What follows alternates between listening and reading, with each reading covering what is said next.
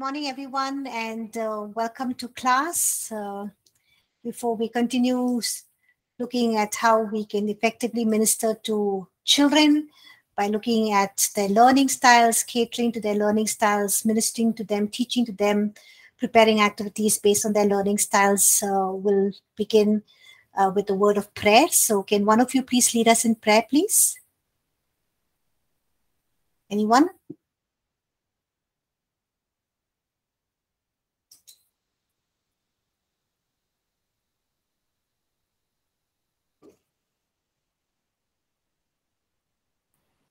Shall I pray, ma'am? Yes, thank you, Stavani. Father God Almighty, we are so very thankful to you for a new day.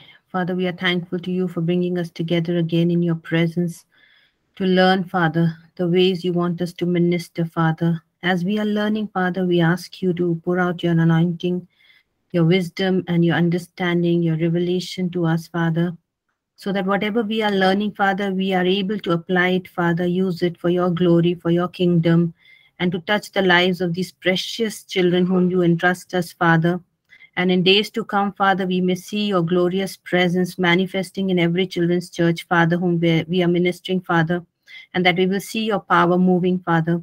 And whatever we are learning, Father, we may use it and give us that wisdom to apply it, Father, and glorify you in every way and walk of life, Father. Bless everyone who is present. Bless everyone who is going to be listening to this knowledge, Father, and we pray that you will continue to work in us and through us to do the ministry in its most efficient way. In Jesus' name we pray. Amen. Amen. Thank you, Stavani. Just like to say, when I began teaching your class in the first year, the first semester that all of you were in, just to quite excited, your enthusiasm to ask questions, to discuss, to debate, your eagerness to participate and pray and everything, whether it's asking anyone to pray or, bombarding us with questions or, discussing, sharing your viewpoints. It was quite an engaging class, an exciting class. It kept us on our toes to look up, to read, to prepare, and all of those things, which was also very, very beneficial for me as a teacher. But now, coming to your final year, the last semester, I just like to encourage you all as a class to show that same kind of enthusiasm, that zest, that life, which you bring into every class. Because of all the batches that I taught in Bible College, your class was one which was full of life and passion and, enthusiasm to learn and to, just know things of God. So it's the last semester, just hardly 2 months to go. I like to see that same passion, that zest, that eagerness. So, that motivation, that energy that you bring into every class, which is missing, which kind of, demotivates us. So, I like to just encourage you all to bring back that life to class, okay, whatever it is. Okay, anyways.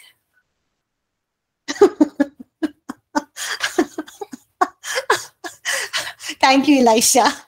I didn't expect that repentance to be so quick. Thank you. Okay, so on Monday we began looking at how we all, not only children, but all of us learn through our 5 senses. It's the primary way that information gets to our brains.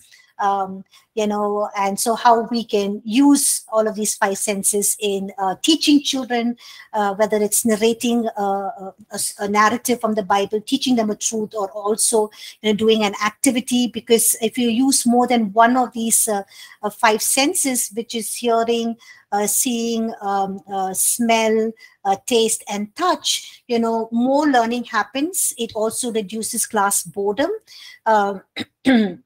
when you reduce class boredom, you reduce behavioral problems. And also, it can help in children recalling, the ability to recall whatever they have learned, and also their enthusiasm to apply what they are learning. So we looked at the auditory learners, children who learn by hearing. Then we looked at visual learners, children who learn by seeing. And then we went on to talk about children who learn by touch, touching. I spoke about how we can, give them different objects in their hands, which is related to the story, or perhaps give them something from the story to hold, which they which how they can interact with what you are saying. Because you can see some of these children who are constantly fidgeting with their legs, with their body. They won't be sitting right. They'll be moving out of their place. They'll be,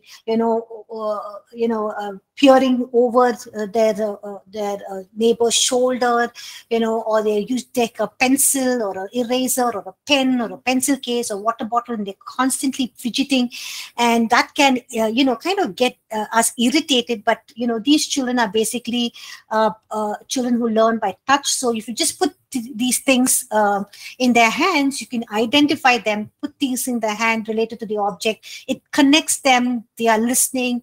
They relate back to what you are telling them, and because you are appealing to their learning sense. The next one is learning through smell.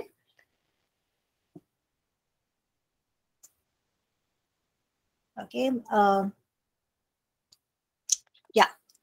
Through smell, so you can get various objects that can help them, not just see, but also to smell. So, for example, you can get grass, or some herbs, or fresh flowers when you're talking about creation.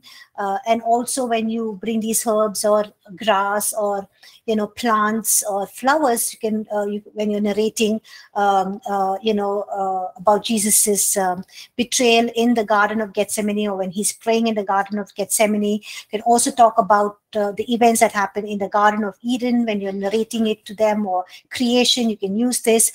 You can use vinegar, when you're narrating to them about how when Jesus died on the cross, the soldiers tried to give Jesus vinegars to quench his thirst, so they can just smell that. Fragrant candles, when you're talking about the wise men visiting Jesus during Christmas time, narrating to, and you can just narrating that event. You can just place some scented candles, light it up so that the fragrance can fill the room. Also perfume, about how this the woman came and washed Jesus's feet with that expensive perfume. We're talking about Jonah, and how Jesus fed the 5,000. You can just get a piece of fish, if it's okay, and the smell of the fish can just permeate the whole room, and children just get the smell of it.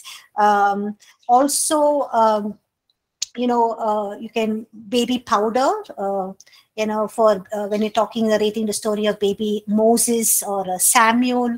When you're talking about the burning bush, or the fiery furnace in which Shadrach, Meshach, and Abednego were thrown into, you can just bring charred wood, or you can just burn something, and they can just get that charred smell. When you're talking about creation, the fruit of the Spirit, you can get various fruits. They can smell.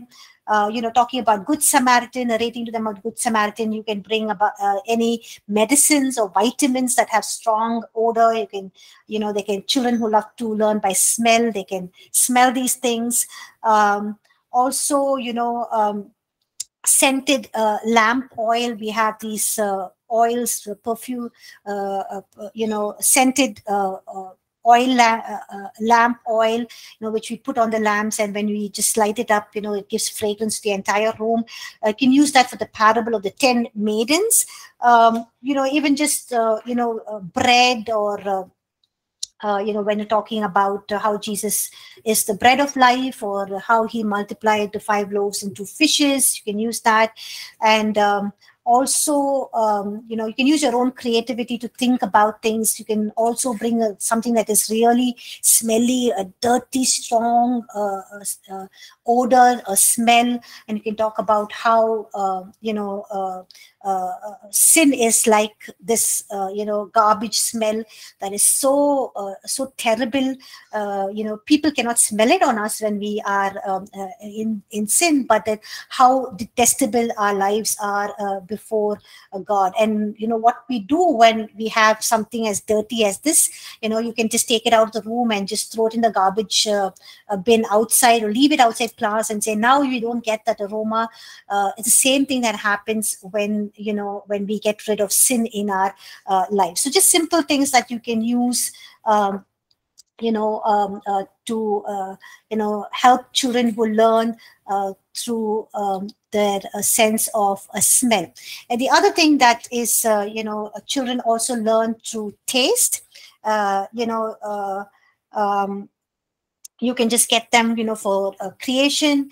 You can, or you're talking about how God created Adam and Eve, you can get these cookies which have different, or sweets that have candies that have different images of animals or plants, or a man or a woman, a boy or a girl. You can use various fruits, cut fruits and just give them to eat 1 or 2 pieces. When you're talking about creation, we're talking about the first sin of mankind. The first miracle that Jesus did of turning the water into wine, you can give them water, and then you can give them grape juice. And you can also use bread, wafer, and grape juice when you're talking about the Lord's Supper.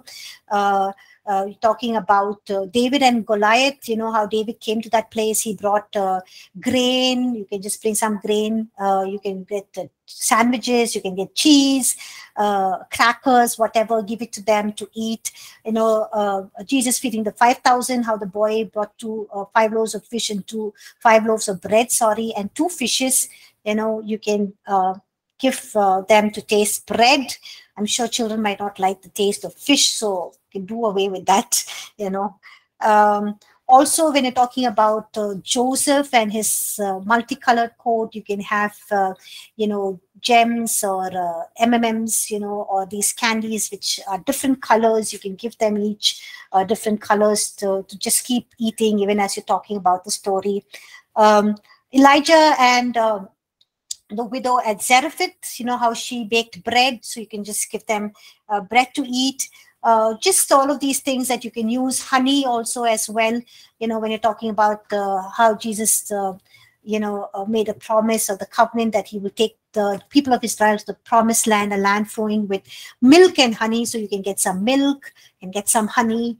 So all of these things that you could use your own creativity to help children learn by taste. So you can use food for learning, and use food that represents something very concrete in the story. Okay, so these are the 5 learning styles, and I just mentioned very briefly how you could help children or use these learning styles to relate to have them relate to what you're teaching them, the story or the activity. Okay, any other questions anyone has on this? Yes, Asha. Pastor, just a question. Like all these 5 senses, like in preschool, where they teach about like taste, smell, and they bring all the items. Can it also be used for like normal, like to the church services, where the kids services? So because I don't know, it depends on how the leader or the person who is in charge of the children's church, how they conduct it or what, I'm not sure. So I'm just making sure, like, the things about the 5 senses that we're learning here, like to make it more interactive in the churches. So are you talking about churches in the sense of the separate children's church where they gather, or the Sunday school, or you're talking about the children's time in the adult church? No, in the Sunday services, like for the separate ones. Like Yeah, the separate ones, when you have your separate ones, and you have separate classes for each of them, you will have a maximum of, just say, even to 10 children, and not everyone would like to, learn by touch. Not everyone will like to learn by taste. So there are only few of them. So you can do this. You can do this in your class activities. Basically, talking about specific classes that we teach in during Sunday school or children's church time. Thank you, Pastor. One more thing, Pastor. What are the some who's missing some of the senses? Like, how are they able to, like, if you're conducting that thing, like without hurting them or anything, how are we supposed to, like, help out that kids to listen? So it's not that each one of us have just one learning style. We will have more than one learning style, but there'll be one learning style that will be dominant compared to the other learning styles. So, for example, I can learn best by seeing, and I learn best by doing. Because I don't like to sit still, I like to keep moving. So these two things. But for me, the dominant one will be more seeing, because that will captivate my attention more than doing. So if you're not able to have anything for them to do in that specific narrative, or taste or touch, then it's okay. But you can do something that will appeal to their other styles of learning. Basically, if you're doing something with hearing, seeing, or touch, or tasting, or whatever, it will help. Did that answer your question? Yes, Pastor. Thank you so much. Yes, Charles. Thank you. I wanted to ask about the senses that are missing, but already Asha, I think it was Asha who asked about it. I think you answered it. Thank you. Yes. Thank you, Charles. Elisha says, the teens, preteens and teens, they can be sent to various exposure to various evangelistic opportunities, mission trips, to observe things for themselves. Yes, we can do that. We can even take our younger ones, because in our children's church, we take children from grade 1 or grade 2 upward for, outreach or evangelistic trips, where they can minister, and we put them along with other, children of other grades, so that they're not feeling left out, and they're also learning, they're also seeing, they're also experiencing. Yes. Yeah, that's a good thing to do for the older ones, because it impacts them much more. Yes. Kung says, thank you, Elisha. I hope that helped answer your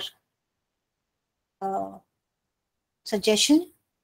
Kung says, Pastor, from your experience, can you tell us what one is the one senses that children can learn best on an average? Best on an average is hearing and seeing. Hearing and seeing, if you use both of this, it helps. Hearing also should be something, like I said, voice modulation, body language, changing your tone, speaking like when David came to see Goliath, and said, Goliath comes and stands there, and he says, you can raise your voice, you can say, just storm and come, and David came and stood. Of course, you can't do this for the older children. And he says, what am I? Am I a dog that you come to me with a stick and stones? So just changing your voice, and and it just, it excites the class. Children even grade 5 and 6, are excited about this. And then, Goliath came and stood there, and he threw this challenge and said, who will fight with me? See, because they're all watching WWF and all of those things. So it just excites them.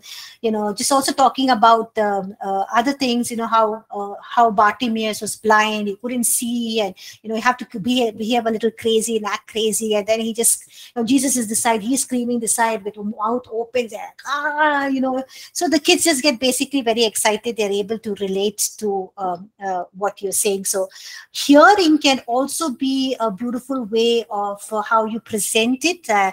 Demonstration, like I narrated that whole story of the 5 loaves and 2 fishes about the young boy, how it was painted a picture for us, how that person painted a picture for us, and how we were just so caught up with the story. So these two can be very, very dominant. Yes. Did that help, Kung? Yes, Yeah, okay. Okay. Yes, Elisha? Okay, madam. Thank you very much. These days, because there are a lot of movies of some of these stories available on YouTube and on other media, is it advisable sometimes after telling them the story, demonstrating to them, you let them watch the movies to also have a real imaging of the stories? Yes. We said for those who learn by seeing, we can use videos, but you'll have to go through the entire video to make sure, first of all, where the source is, because many of these Jehovah Witnesses have a amazing wealth of resources on children's ministry, and you need to be very, very careful about where you're taking the videos from. Also watch the videos, because some of them are not exactly like they are narrated in the Bible. I just happened to click on one video which talked about Joseph, and it showed exactly different from what the Bible says. So it was, I just stopped. I just didn't even look more into the video or just watch it more. I just stopped it there because it was not what the Bible said, so I was not interested. So we need to be very careful what they're narrating, what they're saying, and what they are showing. And if it's in line with 95%, 90% is with line of what the Bible says, you can go ahead and show it to them. Yes. Okay. Any more questions? Okay, we'll move on. Yeah, thank you, Elisha. We will look at these learning styles in a more deeper way. There are 8 different intelligences or ways of learning. So there's a person called Howard Gardner, a professor of education at the Harvard Graduate School of Education. He has identified 8 different intelligences or ways of learning. And this also shows us how God created us to, receive and respond individually in different ways to different kinds of content, such as language, music, nature that He's created, or other people. So this person, Howard Gardner, this professor, the Harvard School of Graduate School of Education, he has brought about these 8 different intelligences or ways of learning. We'll take a quick look at it. The first thing is a linguistic ways of learning. So we can see that every child actually possesses all of these 8 gifts, which is linguistic. The next one is logical or mathematical. The next one is spatial or picture gift.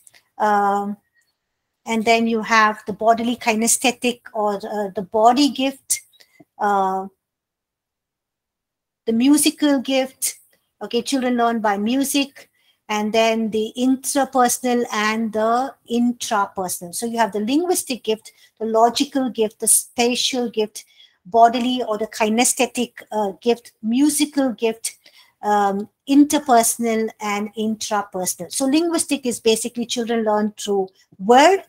Logical or mathematical children learn through logic. Spatial gifts or spatial gifts children learn through pictures, seeing pictures. Bodily kinesthetic is body gift, children learn by doing things, moving their bodies, activities. Musical gift, children learn through music. Interpersonal is when we learn through interacting.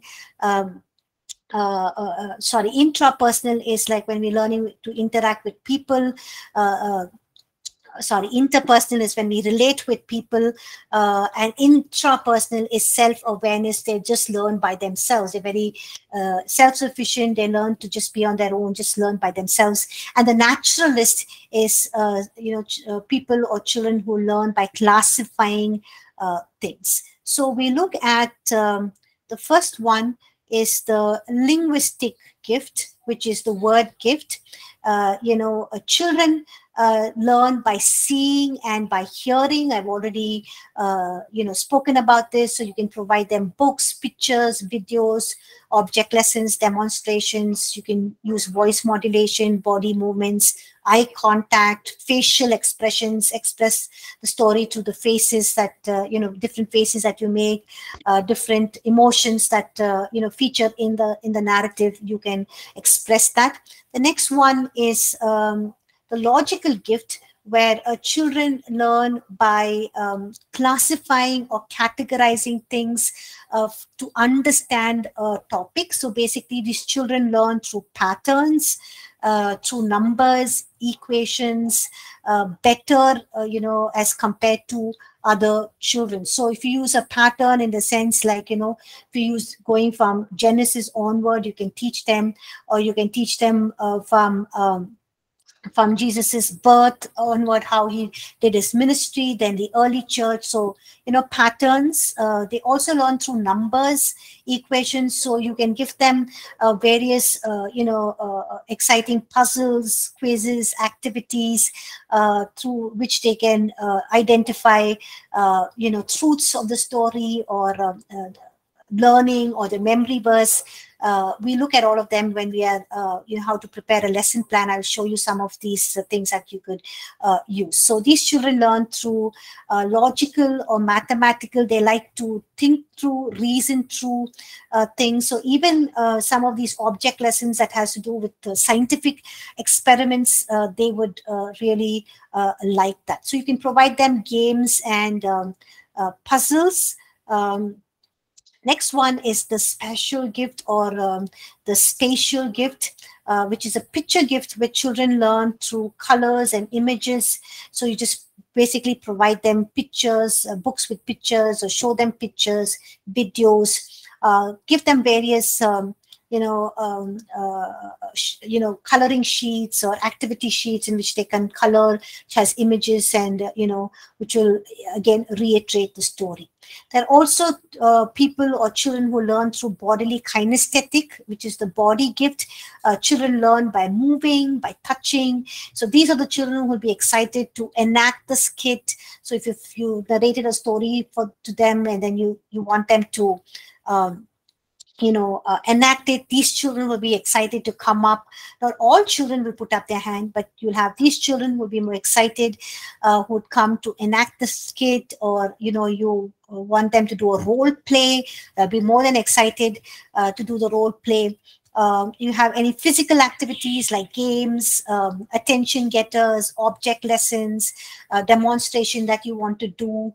You could, these children will be very, very excited. For example, if you're talking about how Moses, touched the river Nile with his, the staff he had in his hand, and the water turned into blood. So you can have a, stick, and in the end of the stick, you can just put some red color, food coloring powder there. Just stick it on, put some glue on the end of the stick. Put some food color there, red color, and just have one child who's has this gift of learning to bodily kinesthetic, or to doing, get that child to just come and take it and touch that water, it turns red. So even those children who learn by seeing will be very excited to see this. Also when you're talking about Adam and Eve, how God created Adam, he was lifeless. So you have the child just standing there, lifeless. And then you say, Jesus, God breathed his breath. So you do, and then you say, okay, now you move around, and so the child is moving, and now Adam became a a living being, a human being with life in him. Or when you're talking about Lazarus, these children will be excited because they learn by doing, by moving, by touching. So you can have a child all rolled up in a white sheet or a white shawl, and you can have the child standing out of the classroom and close the door. And then, and Jesus went to Lazarus' grave, and he just had the stone rolled away, and then he says, "Come out, Lazarus." And the child was fully rolled up in that white sheet or a white shawl come in. The kids scream with excitement, and so these kids really love to do all of these things, who are learned through bodily kinesthetics. So you can get them to do even mimes, role plays, enact skits in the class. Okay. And when they are physically engaged in doing all of these demonstration activities, games, and all of these things, their mind retains things even more than what would be retained if they're just basically looking at things and hearing things. Okay. Then we have children who learn through the gift of music, musical learning, gift that children have, the intelligence of ways of learning through music.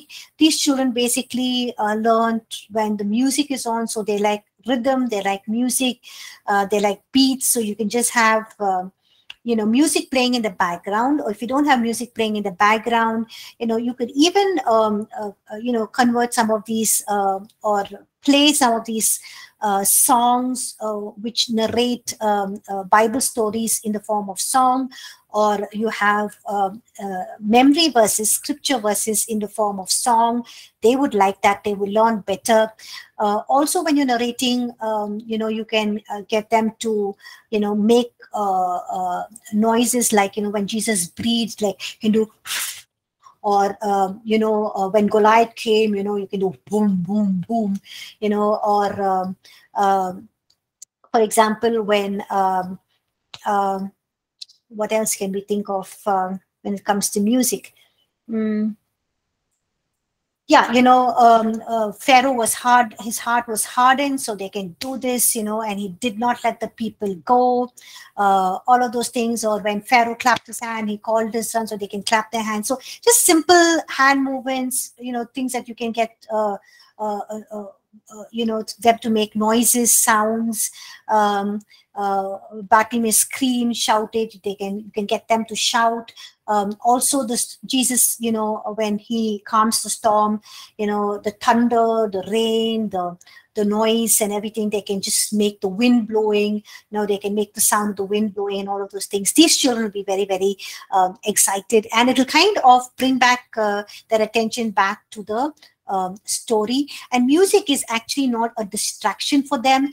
If you've noticed, there are some children you've noticed maybe in your own families or your extended families or your friend circles, children who are constantly playing music in the background and studying. So I know of a child, actually my younger sister's friend, who's an excellent student, a very good student, gets good marks, but even when she's studying for her final exam, she will have music playing in the background. So she will have music playing in the background, but she's still studying for a final exam as well, because she learns through the gift of music.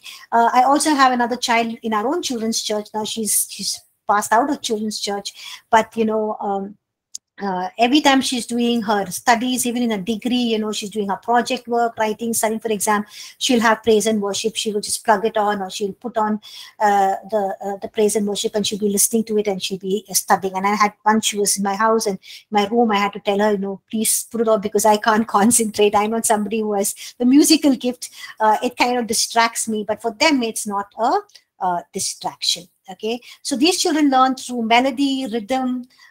So there are various stories, like a story of Jonah, Zacchaeus, songs on fruit of the spirit. So all of these songs, you can just play it, use it, teach them.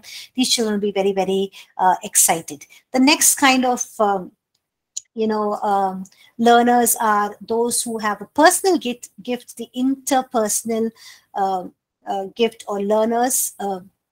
These learners learn by relating the information with others. They love to work in teams, in groups. They love to share information.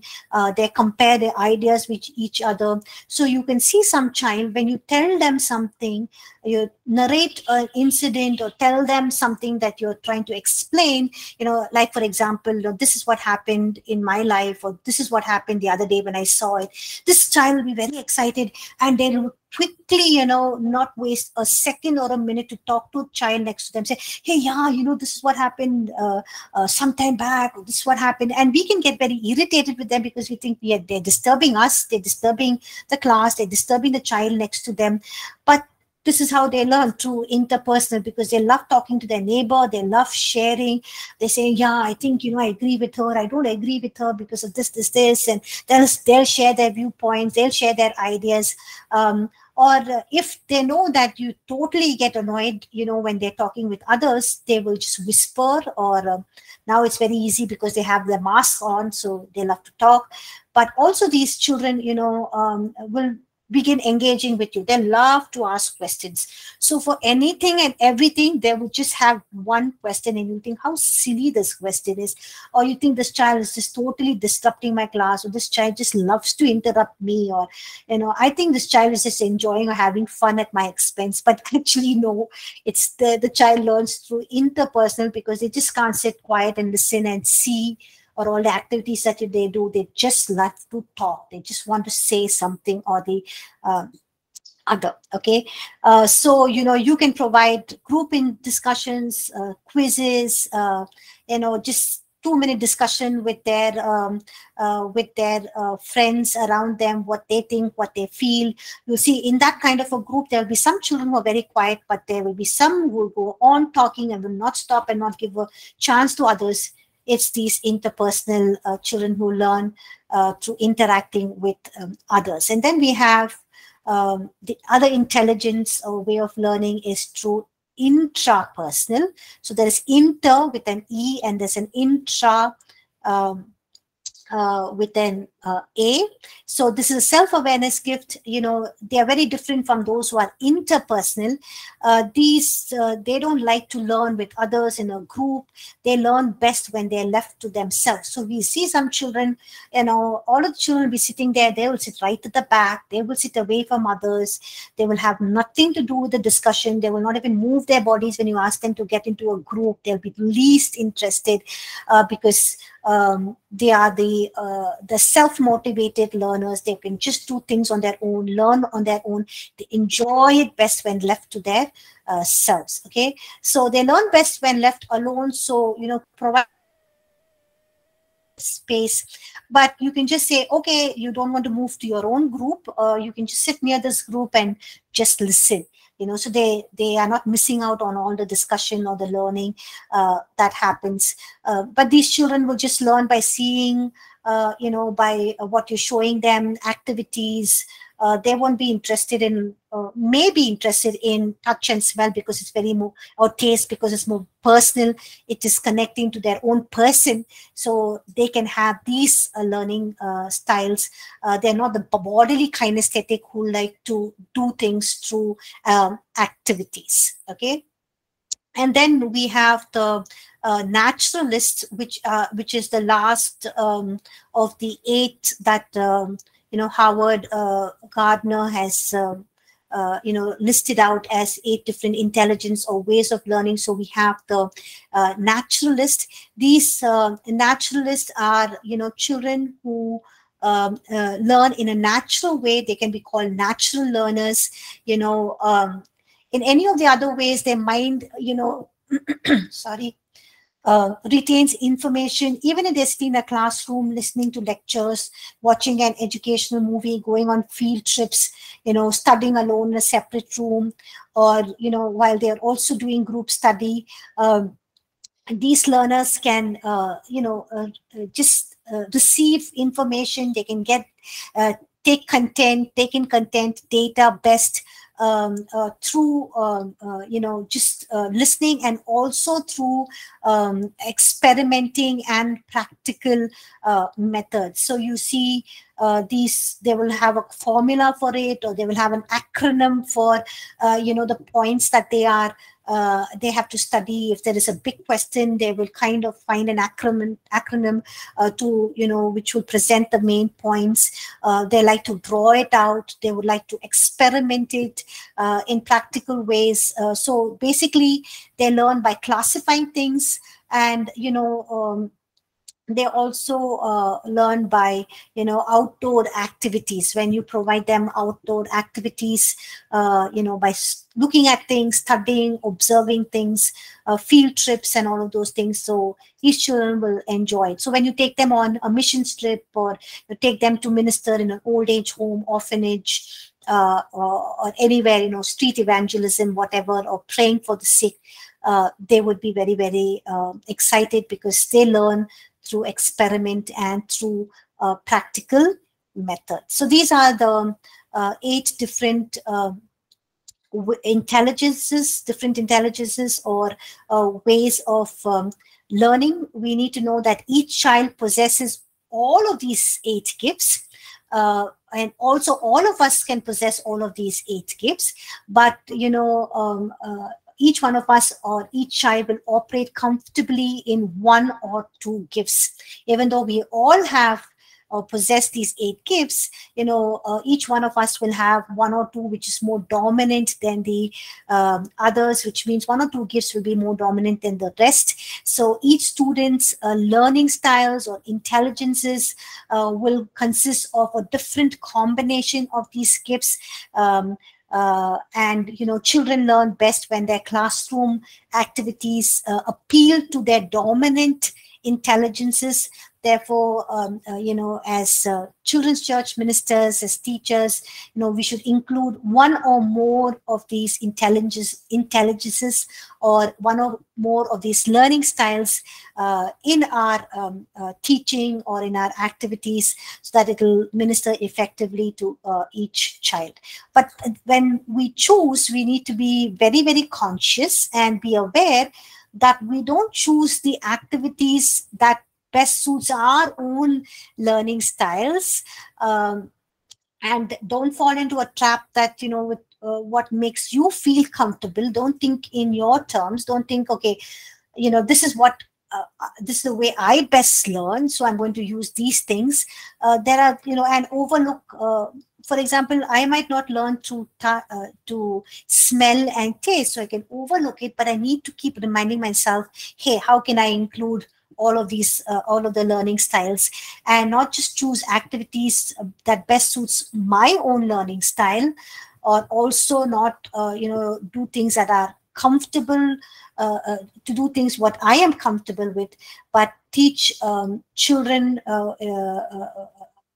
keeping it, but prepare our lessons and activities, keeping in mind what, best children can learn, or even knowing your class and knowing, hey, this child doesn't learn through hearing and seeing, has to have some activity, touch something, I need to do something. This child is totally distracting everybody else, distracting me. I need to keep that child engaged. So prepare your class and your activities, keeping in mind the children that you are ministering to. And also, all of these learning styles, these 8 intelligences, is not something that we say, oh, this is such a burden to think about all these things, prepare, carry it, do these object lessons prior, see if it works, these experiments, and then go carry all of this to church.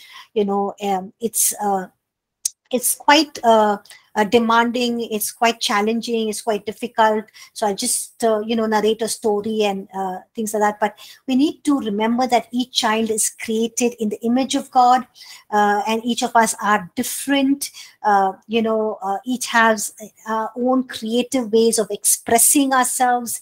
And also, if imagine if we are able to present the truths in God's word in a way that best appeals to their learning styles or their intelligences. Imagine the excitement they will have to read God's word, the excitement they will have to go back to God's word. They will not find God's word boring, because they would know that, hey, when our teachers presented in such a creative way that appeals to my learning style, God's word is exciting. It's not boring. It's not something that I do as a ritual, but I can I can envision things. I can see things. I can just run things through my mind even as I'm reading the narrative. So that's how we need to present the gospel for them, so that children fall in love with God's word, because it's basically appealing to their learning styles. It's it's appealing to their different intelligences or their ways of learning. So even as you take that steps, you take that the pain, you spend time in preparing all of this, the child knows that you are taking interest in communicating the truths in a way that best engages them, that relates to them. And you would come across as somebody who they can depend on, they can trust in. You become their mentor, you become their friend, and they will come to you for creative ideas. They will come to you when they're going through challenges and difficulties. They will even call you later on in life when they're going through challenges and difficulties, whichever part of the world they are, and just ask you to pray, or help you through some challenging situations, see you through, give you clarity in what they're going through, and help you through difficulties that they are facing. So yes, all of these things can take a lot of time and effort to plan and prepare. Easy way to do is just talk it out. But when you do all of these things, it takes it just shows the child how much interested you are, and it helps them to just fall in love with you. And also you can become a good mentor and a friend, where they can open up and where you are building them up in the ways of the Lord. Okay, so any questions?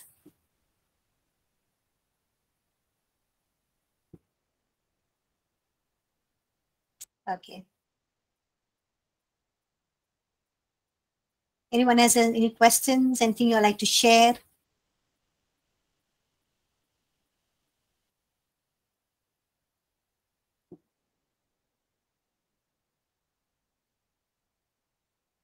Any thoughts anyone has?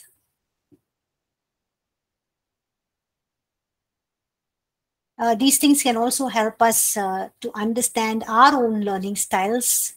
Also helps us to understand our own gifts, what God has given us, the gifts, areas of our creativity, how we understand best. Also will help you to understand your own children, who you try to teach. You're trying to impart things into their lives, whether it's knowledge of the world, or scripture that you're trying to teach them. You can understand what is their learning styles, and when you relate to them in their learning style, it just basically helps them a great deal. Or if you're a leader, you're handling a team, you have people with different intelligences, learning styles. Use their gifts in their areas of expertise. Don't give them something which they are not good at, which they will struggle, which can become very challenging for them. And, it will be so difficult for you to get things done through them. They will find it so weary. They will be so irritated. You will be irritated. So also important for us to know when we work with adults, what is their learning styles, their intelligences, and best maximize on their styles, their intelligences, so that the outcome can be better, or how you are progressing in your project work can also be better. Okay, I'll stop there. If there are no questions, nothing that you'd like to, any clarity you'll need, any comments? Okay, there's nothing, then we'll end class. Thank you all for joining class. Have a blessed day, and I will see you all next Monday. Thank you.